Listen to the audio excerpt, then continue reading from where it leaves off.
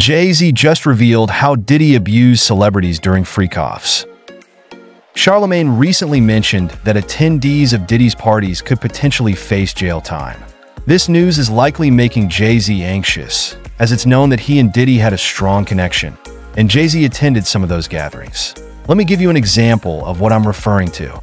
Jay-Z and Diddy's relationship.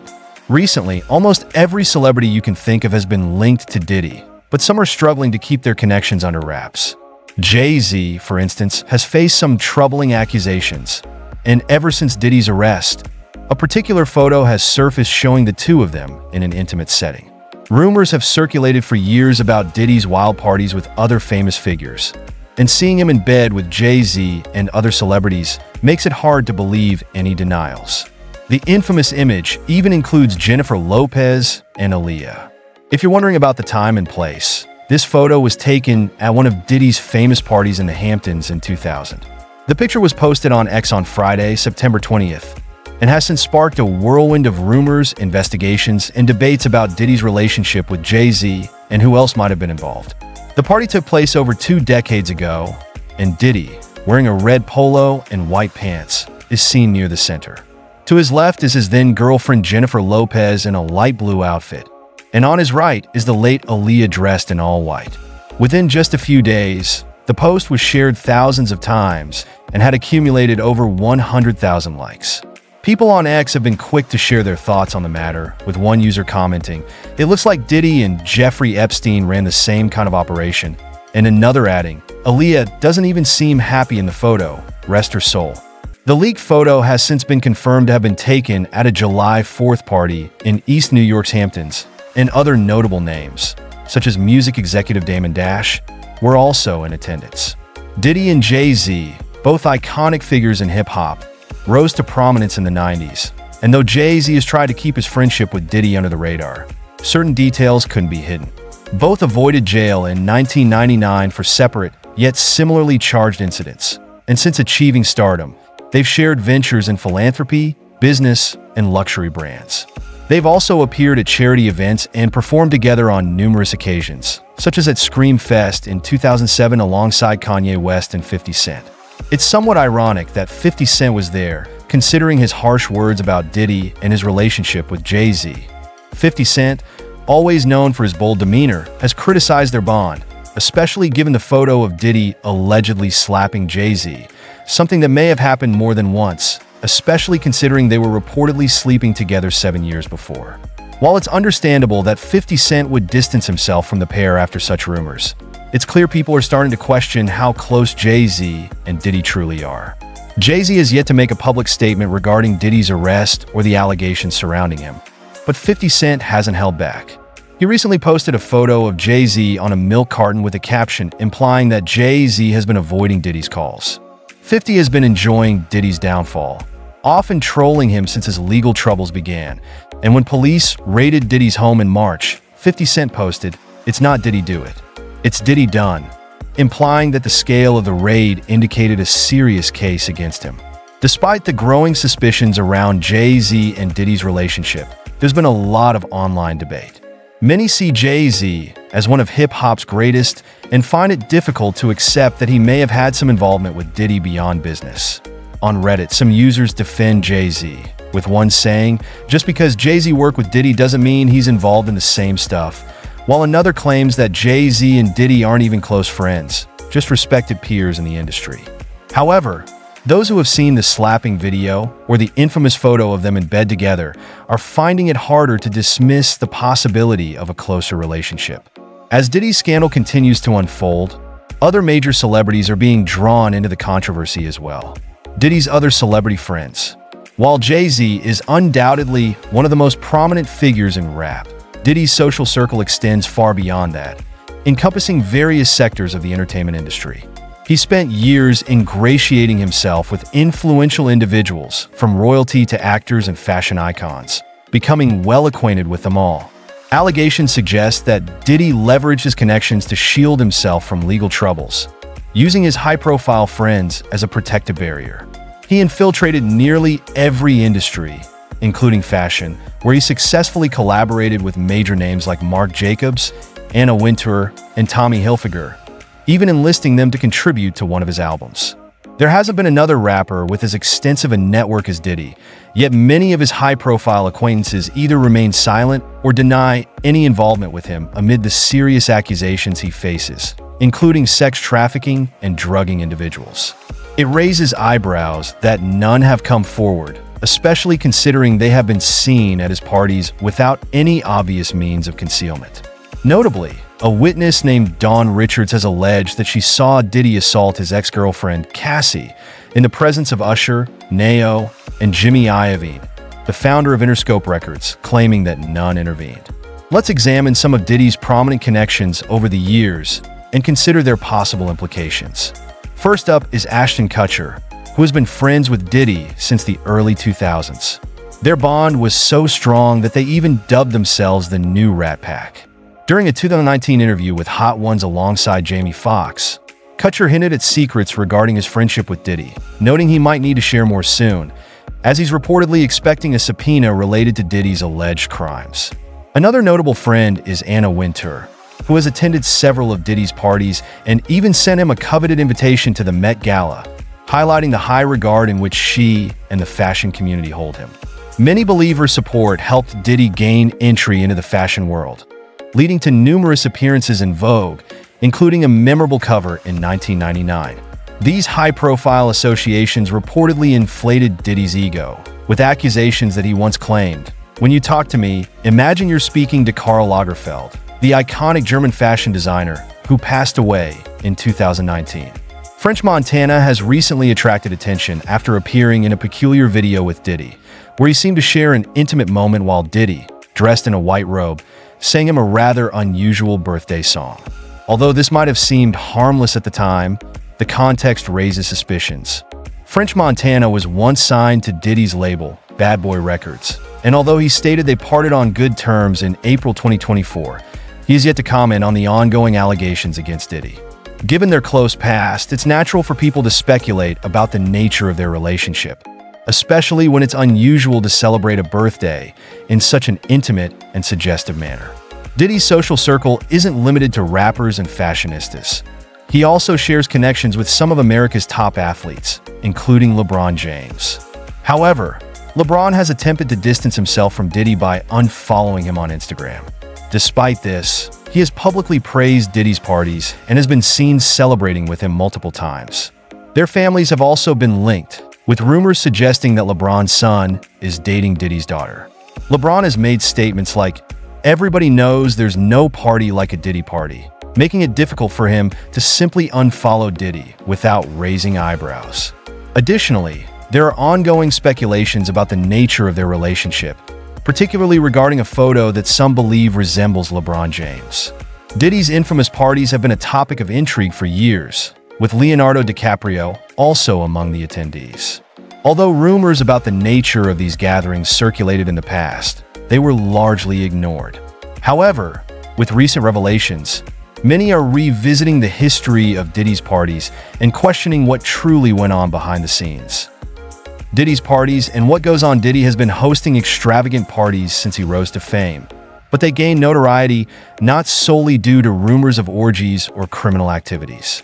Instead, it was the celebrity attendees, particularly at his renowned white parties, that drew attention. In one video, he's seen with a champagne glass, embodying a commanding presence that was almost dictatorial. These gatherings in the Hamptons began in the early 2000s and created quite a stir, attracting a slew of famous names. His ex-girlfriend Jennifer Lopez was a frequent guest, and photos often depicted them together amidst a backdrop of champagne, alcohol, and scantily clad women. However, rumors suggest that the behind-the-scenes atmosphere was even more intense. Any notable celebrity from the late 90s to early 2000s seemed to have attended, with Paris Hilton labeling them as iconic after her presence at the inaugural party in 1998. Other attendees included big names like Jay-Z, Leonardo DiCaprio, and a young Kim Kardashian. While not every celebrity who attended is facing accusations, it's clear that the parties themselves were wild affairs, independent of any scandals. The media often showcase scenes of champagne being poured over half-naked bodies, painting Diddy as a real-life Gatsby. though many remain tight-lipped about the true nature of these events. A former music industry insider named Tom Swoop has shared insights about surviving these parties. He explained that the gatherings were divided into tiers, with only select individuals gaining access to the most exclusive areas, where the most outrageous activities allegedly took place. Tom described witnessing rituals performed by men and women who were promised rewards, such as record deals, for their participation.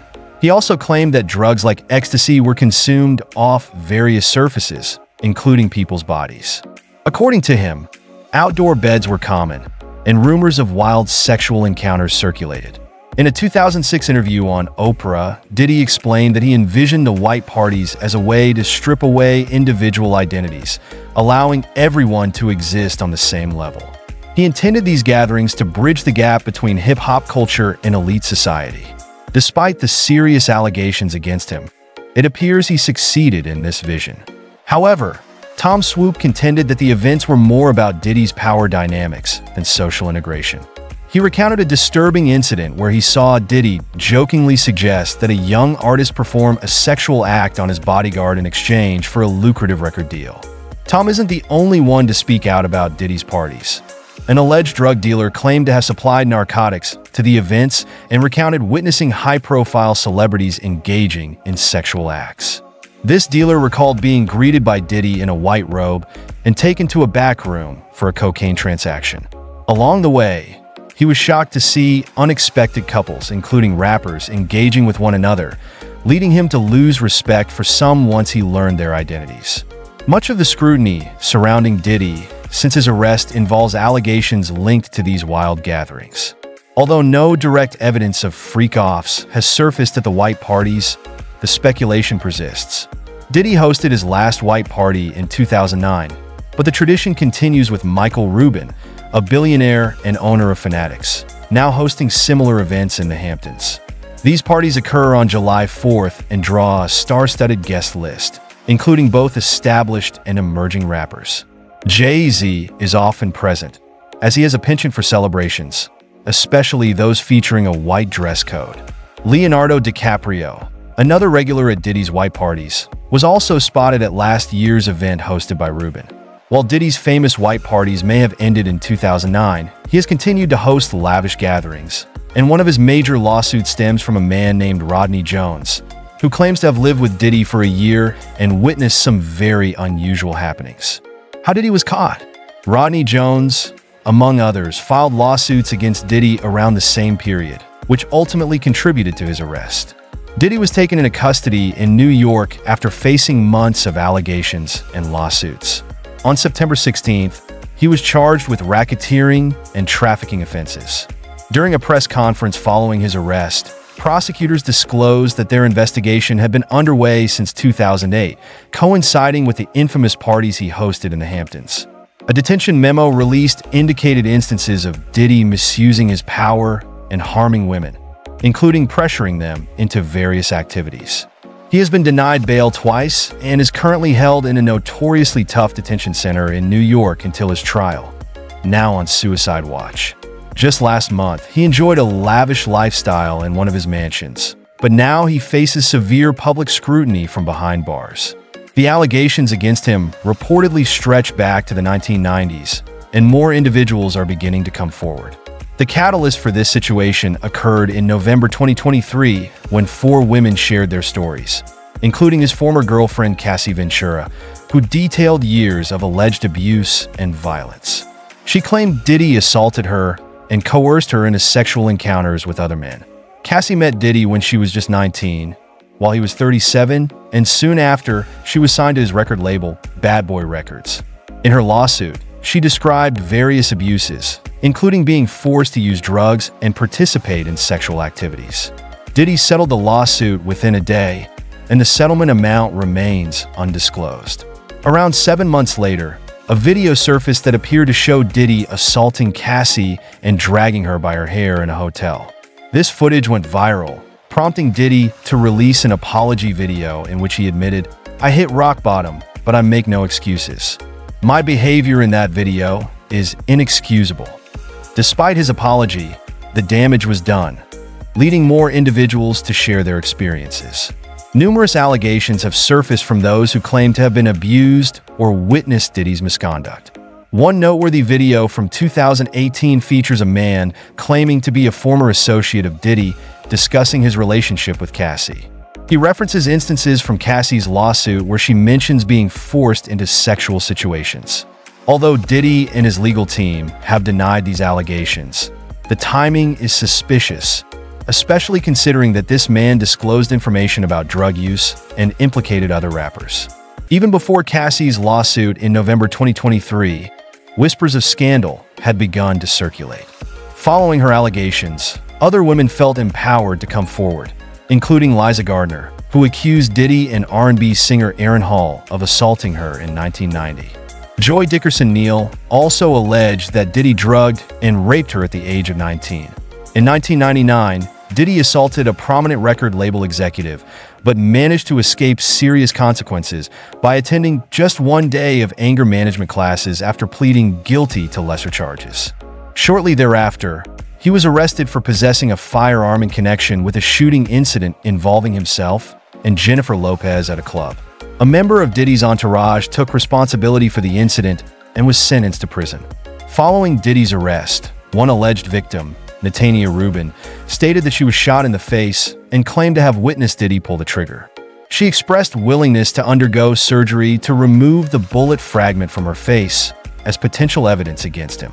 Additionally, a December 2023 lawsuit alleges that Diddy, along with former Bad Boy president Harvey Pierre, drugged and assaulted a 17-year-old girl in 2003. This was a few years before he began his alleged abuse of Cassie, which started in 2012. When Cassie attempted to leave Diddy, she briefly dated Kid Cudi, leading to threats from Diddy, who allegedly threatened to blow up Cudi's car. Notably, Cudi's car did explode in his driveway around that time. As allegations and lawsuits against Diddy continue to accumulate, a recent book titled Kim's Lost Words has emerged, which recounts the alleged memoirs of Kim Porter, Diddy's ex-partner who passed away from pneumonia in 2018. The diary purportedly details her observations of Diddy's numerous encounters, including relationships with an Oscar-winning actor and his wife, as well as an 18-year-old pop star who later gained significant fame. Diddy has played a pivotal role in many of the music industry's biggest success stories and has extensive connections throughout the field. His arrest has sent shockwaves through the industry, leaving many uncertain about its future. Are Jay-Z and Diddy part of the Illuminati? To grasp the possible connection between Epstein, Jay-Z, and Diddy, we must delve into the secret society that has been the subject of whispered speculation for centuries: the Illuminati. In the mid-1990s, a series of collaborations within the rap community began to pave the way for references to the Illuminati in hip-hop. It all started with a remix of LL Cool J's I Shot Ya, which featured Keith Murray, Tupac, and a young Foxy Brown. However, it was Prodigy of Mobb Deep who delivered the now-famous line that forever altered the landscape of hip-hop: "Illuminati want my mind, soul, and my body." Prodigy's reference was the first significant mention of the secret society in a rap song, igniting a wave of intrigue and speculation regarding the Illuminati's presence in the genre. This marked the beginning of a new mindset within hip-hop, one that was as insightful as it was filled with suspicion. Around the same period, other artists began to allude to the Illuminati in their lyrics. For instance, CeeLo Green's song, Cell Therapy, included a warning about the New World Order, suggesting that time was running out and that preparation was crucial to avoid disaster. Such lyrics intensified the fascination with the Illuminati conspiracy theory in hip-hop. As time progressed, references to the Illuminati within rap music continued to rise. Jay-Z, one of the genre's most successful and influential artists, even sampled Prodigy's line from I Shot Ya in his track Devils from his debut album Reasonable Doubt. This fueled persistent rumors linking Jay's to the Illuminati, with some suggesting that his accomplishments in the music industry stemmed from his association with the secret society. The Wu-Tang Clan, known for their lyrical depth and enigmatic image, also contributed to the growing references to the Illuminati in hip-hop. U-God, a member of the group, urged listeners to get your shit together before the FING Illuminati hits in their song Impossible, further cementing the connection between the Illuminati and the rap scene. Although interest in the Illuminati within hip-hop waned for a time, it re-emerged in 2008 when Prodigy published an open letter in Urbanization magazine from prison, claiming that his former rival Jay-Z promotes a lifestyle aligned with the beast. This revival sparked renewed debate and brought the Illuminati theory back into focus. Today, the concept remains highly relevant in hip-hop culture. Artists like Jay-Z, Beyoncé, Eminem, Lady Gaga, and Kanye West have been accused of being mere puppets in this enigmatic network of shadowy figures. The ongoing success of these musicians is frequently linked to their supposed ties to the Illuminati. The theory has even permeated popular culture, leading to a surge of books, podcasts, and blogs that analyze how the Illuminati supposedly uses media and entertainment to advance its agenda.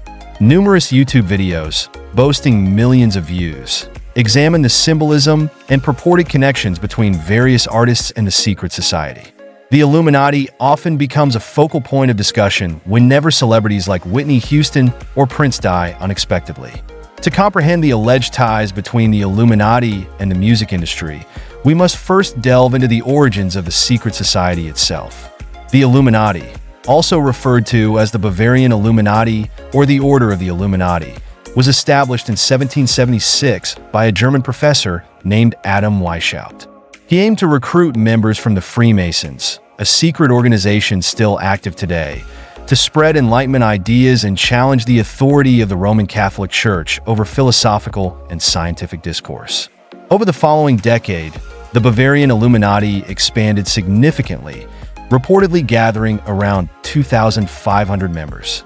However, the society disbanded by 1787, seemingly disappearing into obscurity. Despite this dissolution, rumors about the Illuminati's ongoing existence persisted into the 20th century. The renewed interest in the Illuminati theory can be traced back to a speech by President George H.W. Bush in 1991, where he referenced the establishment of a new world order at the conclusion of the Cold War. Secret rituals. Diddy got hit with a lawsuit. The lawsuit alleges that in 2003, Combs, along with two other individuals, gang raped a 17-year-old girl. The plaintiff, referred to as Jane Doe, alleges that she was flown from Michigan to Diddy's recording studio in New York via a private jet. According to the lawsuit, her experience there was horrifying. Jane Doe claims that she was given large amounts of drugs and alcohol, making her vulnerable and unable to protect herself. As she slipped in and out of consciousness, she found herself in a terrifying situation.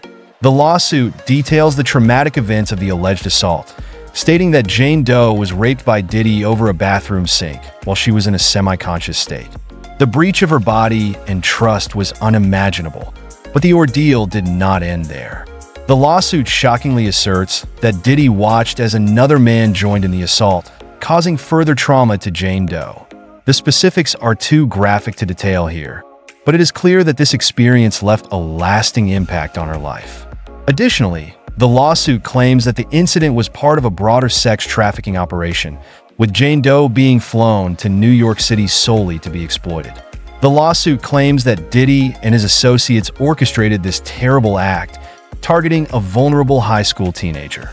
The emotional and psychological effects of such a traumatic incident are profound. Jane Doe has experienced significant emotional distress and feelings of shame that have lingered for 2 decades. The trauma from this horrific event has impacted her personal relationships and her ability to trust. It is important to emphasize that these are allegations made in a lawsuit, and the truth will ultimately be determined in court. Diddy has strongly denied these accusations and asserts his innocence. This is not the first time he has faced serious claims. Recently, another lawsuit was filed by Cassandra Ventura, also known as Cassie, who accused Diddy of rape and physical abuse over a decade-long relationship. The accumulating allegations against him raised serious concerns regarding his behavior. According to the lawsuit, Ventura alleges that Diddy repeatedly raped her and subjected her to physical violence throughout their time together. The details of this alleged abuse are deeply unsettling, with Ventura claiming that Diddy maintained control over her through fear and intimidation. The lawsuit describes a pattern of violence in which Diddy allegedly assaulted Ventura both physically and sexually on numerous occasions. The emotional impact of such abuse is significant, as Ventura endured years of trauma and suffering in silence. Furthermore, the lawsuit claims that Diddy used his influence to isolate Ventura from her friends and family and manipulate her career. Ventura asserts that she lived in constant fear, uncertain of Diddy's next actions. His legal team has been working diligently to defend him against these claims, attempting to discredit the plaintiff's accusations. They argue that these lawsuits are merely attempts to damage Diddy's reputation and extort money from him. The impact of these allegations on Diddy's career has been considerable. Following the lawsuit, Diddy chose to step down as chairman of Revolt, the music-focused TV network he established in 2013. This decision was seen as a recognition of the serious nature of the allegations and a need for a thorough investigation. The allegations have also affected Diddy's brand partnerships and business endeavors, with several companies distancing themselves from him by suspending or terminating collaborations. The fallout from these allegations raises concerns about the long-term viability of Diddy's various ventures. It is beginning to resemble a narrative akin to that of a Black Epstein. But stay tuned for more information on the darker aspects of elite society in the video on your screen.